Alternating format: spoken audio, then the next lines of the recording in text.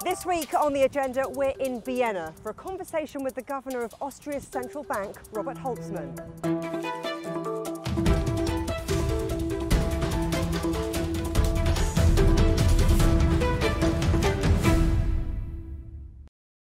Governor Holzmann, thank you for having us here at Austria's central bank. Now, let's start with the good stuff. Growth in Austria is expected to pick up in the second half of the year. Where's that growth going to come from? Well, most of the growth is to come from tourism, because this is the area where there is a possibility that much of the demand, which has been reduced in the past, may come in. Some of the demand will come from exports. If the needs of other countries pick up, and both together should allow that we avoid stagnation, in any case a recession, but we have a moderate growth this year, but we assume that growth will be higher and pick up again the years thereafter. You mentioned stagnation, and Austria has been going through a period of stagnation. Inflation isn't coming down as fast as it is in other parts of the Eurozone. What's going on? Well, I think that's pretty normal that after a period of turmoil, what we had with COVID, and now we still have a war nearby. It's much closer than you think. How to say, the borders of Ukraine are only some 600 kilometers away. So this is a cause and effect of the economy. This has been disrupted. And then also what is happening is that also the big locomotives of international growth have also been a little bit of stammering. Think about China and think about the US. So altogether, the world economy is currently driven by the emerging economies and not by the advanced economies. But the way you're talking is in quite general terms. From that point of view, all of the Eurozone economies would have had the same effect. It seems to be different in Austria. I don't think so. If you look into Europe as a whole, you have countries which are slightly above or slightly below the growth line, but you don't have major differences. That you have some countries moving ahead, I don't know, with 3-4%, whereas others have a major crash. I think overall the growth development in Europe is not too different, but you have, as always, local effects, and this is also happening here. So let's talk a little bit about those local effects. And for those who don't know, I suppose most Austrian exports are machines, vehicles, followed by some processed goods, chemical products. It's all really energy intensive. And I wonder if the green transition is in a bit of a rut, and if what we need is for that to pick up a bit before there's going to be really any real impact. Now you make a great point. Austria, a bit like Germany or the northern part of Italy, is an industrial hub. Industry has been a major part of our growth for the last 100 and more years there. And this is the area which has been most hit by the increase in energy prices. And in addition to this hit in energy prices, we have the need for a green transition, which requires those additional investments. And this comes together then with a reduction in the national dynamism, what we have. And so this together leads that the growth in the industrial area is plus minus zero. But what we have is we have a sector which is tourism, where we are one of the most intensive tourist industries in the world, where we had a growth, at least what we have seen for the summer, +3 above 2019, which is not bad. So I think that's an area where we will partly compensate, but the industrial sector is definitely something which requires changes, in particular with regard to, you mentioned it there, what kind of energy will fuel it, or whether there's a need to take some of the energy intensive industries out and put them somewhere else. So is the green transition in Austria moving fast enough? And if not, where would you like to see a little bit more momentum? Well, I would say the green transition has various issues. One of them is also in what direction should we move. My take is in order to get the energy transition working, we need to think a little bit outside the box and not only, how to say, go into energy transition which is built on sun and winter, and which, how to say, the turbines and the voltaic is imported from China. What you're saying is there's no one size fits all, and what might be in fashion, wind and solar, doesn't necessarily work for every economy. To some extent, yes, because wind and sun, to say, produce it when the sun is out and the wind is on.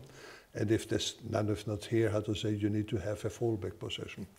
And this fallback position, we have it to a large extent, which is water. So we have a lot of hydro energy in Austria, but we don't have for other mechanisms besides using the gas turbines. And also, I think as a transition energy, they're quite useful because it will take some time before the rest picks up.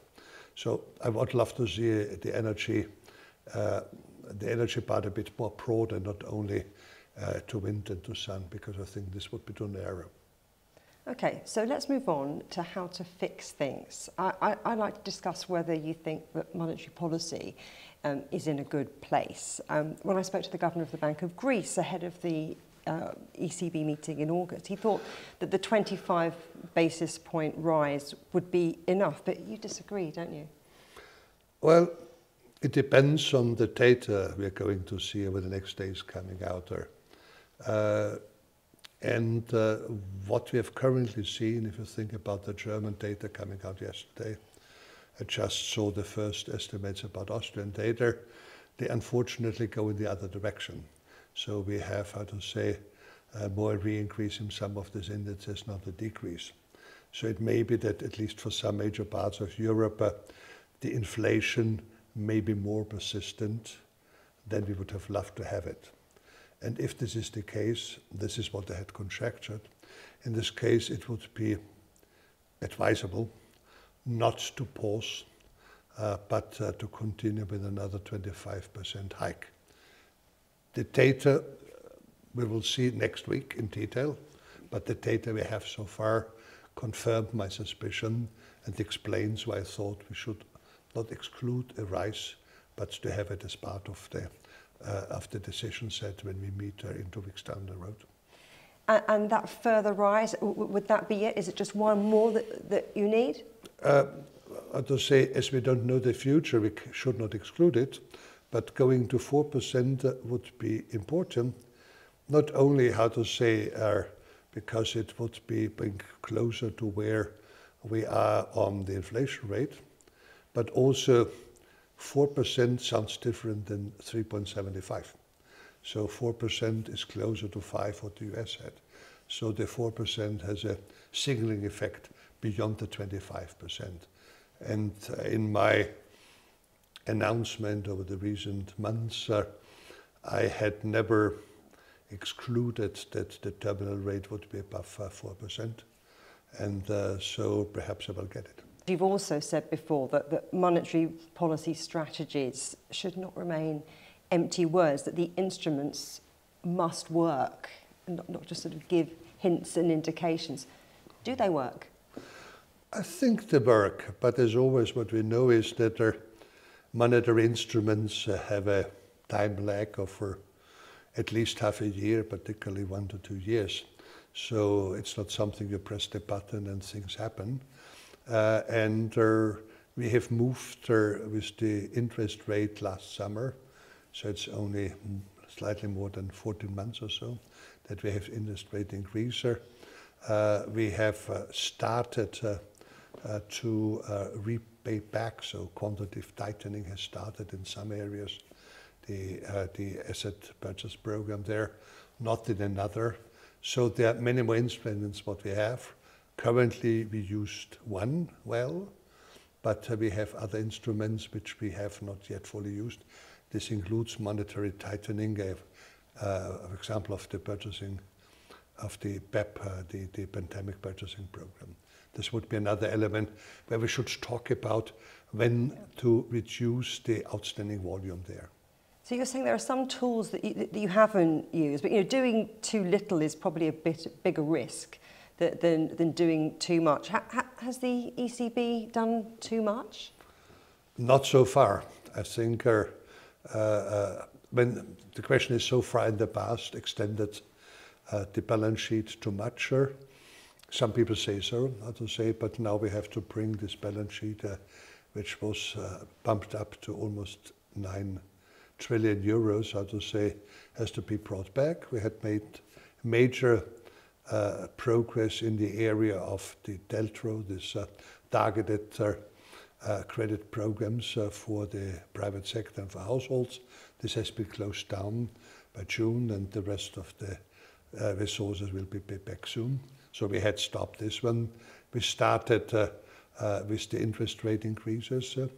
We stopped one major purchase program, but we still continue to keep the other purchase program at the same level there.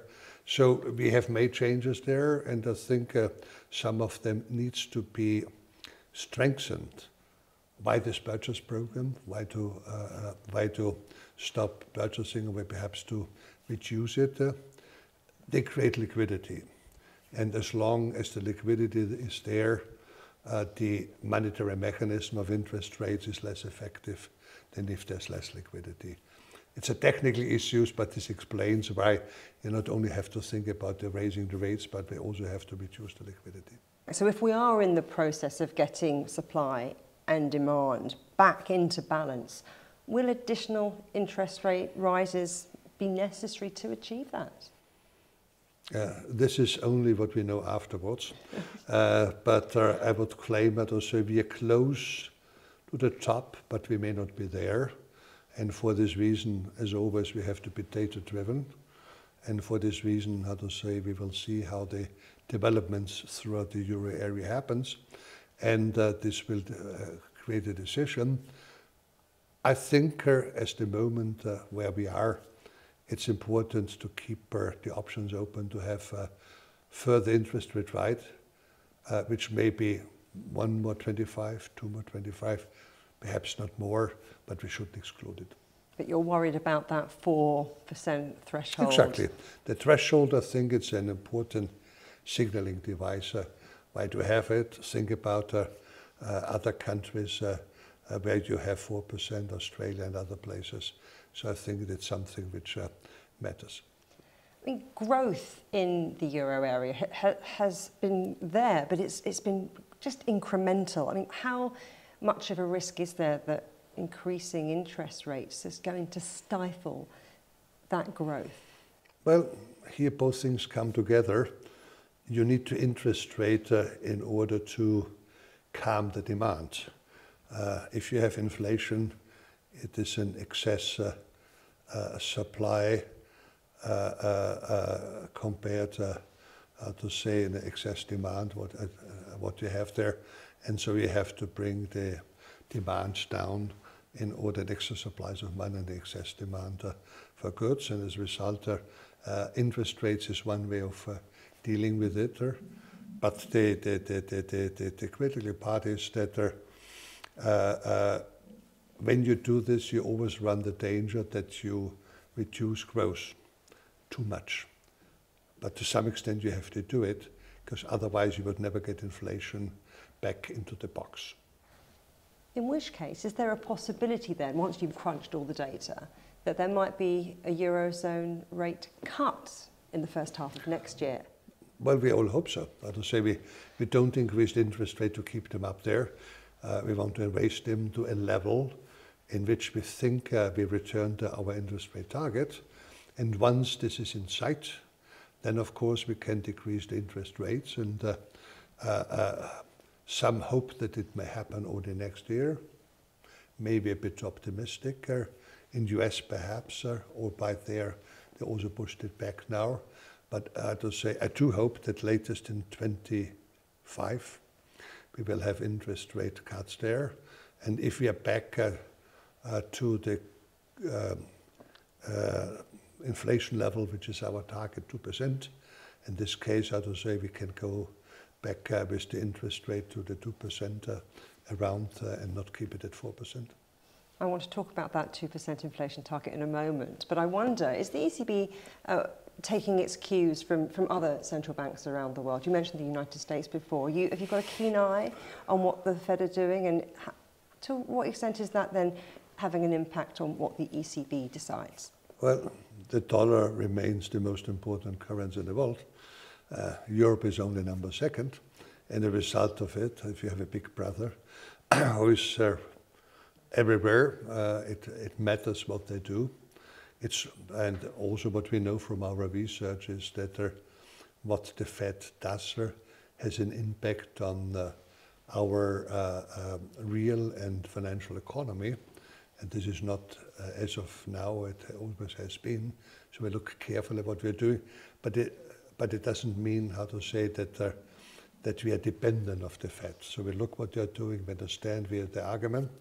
And this also has to do that the Fed in the recent past has always been in the financial cycle half a year ahead of us.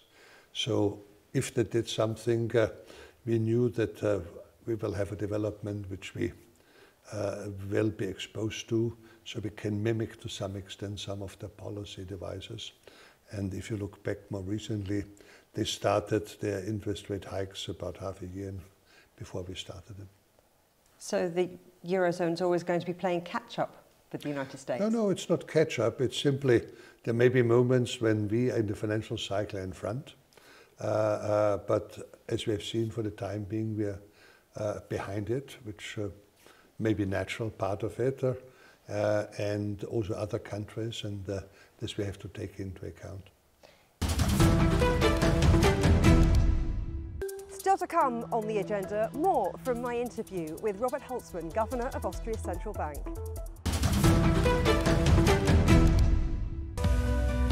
We are all connected.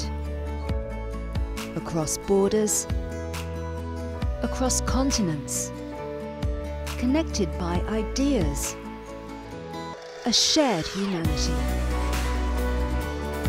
Stay connected.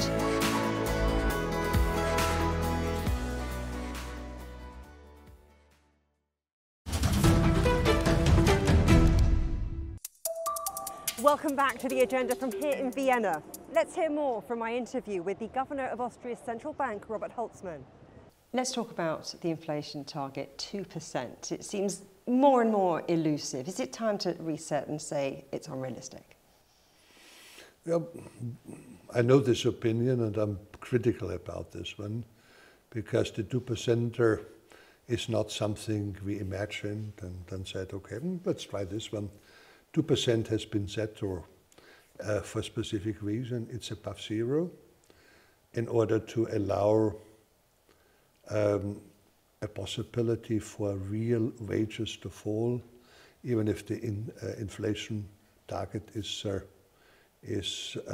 achieved there, because it would mean a decrease in the real wage with constant nominal wages. That's an important mechanism because wages play a major role on the inflation path. And 2% is not too high, so if you accumulate 2%, it still means a real loss, but it's a small one. If you increase an inflation target to 3 or 4%, then the loss you have with it, the loss in purchasing power, is increasing very, very much more over a period. And this would always lead to major struggles and distributional fights. So 2%, I think it's a good measure. Even though higher inflation seems to be the new normal? No, it's not. It has happened now. We have had inflation rate of below 2% for a long time. We had the question of deflation, not inflation. We have inflation rate now. I think 2% is a target which should be kept because the alternative are questionable, dangerous, and also may reduce the wish to do something on the monetary side, because they say 3%, 4%, 5% is okay. And this, how to say, would lead to a major destabilization of many of the economic foundations we are based on. And speaking about some of those foundations, let's talk about the impact all of this is having on borrowing costs. You know, interest rate rises, making borrowing so much more expensive. This is true, but if you go back 4% of interest rate, market interest rate we had in the beginning of the zero, so 2005, which is not too far away. We had it before. So this interest rate, and if you talk to people a bit older, they tell, well, the first, I don't know, motorbike I bought when the interest rate was 12%, 15%. So 4% seems high after many years of 0%. Yeah. But will we ever go back to those pre-pandemic historical lows where it was so cheap to borrow? I hope not. Because if you have such a low interest rate, it means that you have a problem with your economy. Because if you have an interest rate which is close to zero, which means that if this were to be an equilibrium, which means you would have a very low productivity growth, and this would be much more destabilizing. So the zero interest rate, what we had with a negative interest rate, was an anomaly. I hope we will never come back, albeit it's not excluded. Let's talk about some potential flashpoints in the global economy. I'm wondering if there's a banking crisis about to happen. We had SVP, we had Credit Suisse. It's been played down, but it's been a very bumpy ride for the banking sector. Is it a big problem waiting to happen? Not really. I know we had yes, the Silicon Valley Bank, and we had the Credit Suisse Bank there. But in both cases, it had less to do with the financial sector as such. It had to do that in both cases they had bad business models. So not bad banking, but bad business. In which case, where are the things that you've got an eye on? You think, gosh, we need to make sure that doesn't blow up. I see more. The question is with the public debt. To say over the different crises, public debt on average has always increased worldwide. So it applies to the industrialized world, to the global north, but it also applies to the global south. And it was easy when the interest rate was low, but if it becomes higher and positive in real term, then how to say it begins to bite. Then you have to use your resources to pay it back. And this is where we are at the moment. And so a number of countries are at this dangerous position where public debt matters, and so they become constrained in what of kind of policy they can do. Think about Japan, where the 250% of public debt are a restriction a little bit on how much the interest rate, the inflation rate and the interest rate can go positive. Think about China, where the issues around the construction in the rural area becomes a heavy burden, and where clearance is needed. And I think in many of the developing country, emerging economies where debt is higher, and this limits their capacity to address issues like global warming, issues like education, because they won't have the resources easily in order to finance it. I did want to talk about China and Austria's relationship with China. How important do you think ties are between those two nations?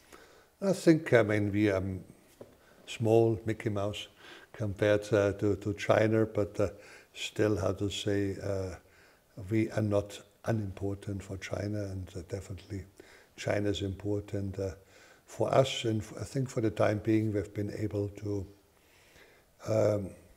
work well with our comparative advantages. Where could you get closer? Well, I think an area where, how to say, more exchange could take place could be in the area of energy, because you have in modern energy, you have been now, you're one of the leaders, or China is one of the leaders, or if not the leader, in the construction of voltaic, of windmills, and definitely an area. But this is an area we don't only want to import, but also we want to be part of the development, and we have something there.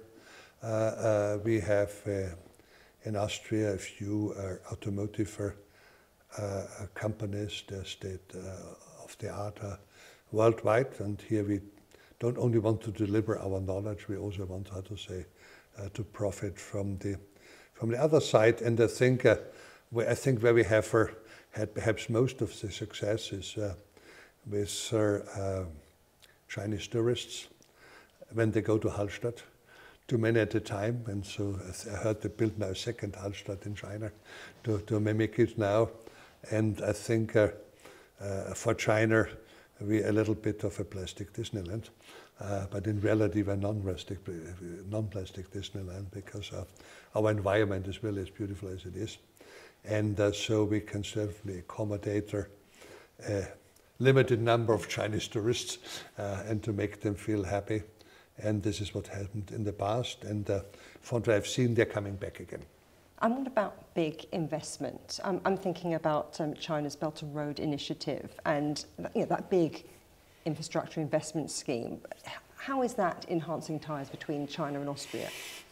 Well, with regards to big investments, here one has to differ between Austria and perhaps other parts of Europe which don't have it yet. I mean, we have motorways. We shouldn't build more. We have trains, and we are building now, or we're finishing building 2 major tunnels which are open to the south. So in this area, Austria, I don't think wouldn't need support of what it is. But here, definitely, what China has been doing is to help some of our neighbors with regard to investments. I hope they're able to pay back the money. And this is important for them. To say the Belt and Road Initiative allows China to come closer by. And this has happened. Well, finally, I'd like to ask you about your economic outlook for the rest of the year and moving into 2024. Are there reasons for optimism? Yes, I have to say. You hesitated there. No, yes, the thing is how optimistic I should be. I think there's optimism because what we have here, it's something which I would claim is astonishing, that albeit we have a war nearby, a war which consumes quite some resources, which interrupts the life of many people that we are so good, well off. It's not something which, how to say, it's without nothing. But what we also know that this war, if it continues, will definitely be a dampen, not only to Europe, but the world economy of doing that. So getting rid of this war will be, I think, a major part of it. Also because what they allow then to live up again to the comparative advantages of economies. And this is what makes, how to say, us richer. Not more input, but using our comparative advantage more industriously. Governor Holzmann, thank you very much. My great pleasure, thank you. You can watch every episode of The Agenda in full on CGTN Europe's YouTube channel. And for exclusive extra content from me, my guests and the rest of the team, don't forget to check out @The Agenda Show on TikTok. Coming soon on The Agenda, as the world reaches boiling point, are we doing enough to help developing nations fight climate change? But for now, from me, Juliet Mann, and from all the Agenda team here in Vienna, goodbye.